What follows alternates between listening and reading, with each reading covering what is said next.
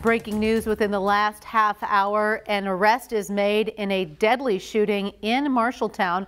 Police have arrested Rocky Trujillo after law enforcement executed a search warrant. Police found the victim, employee Michael West, shot in this Casey's store. He later died. Casey's General Store sent Local 5 a statement saying, in part, "We are deeply saddened by the tragic death of our Marshalltown store team member, Michael Ray West. We offer our sincere condolences to his family and are focused on supporting them and our team members during this difficult time."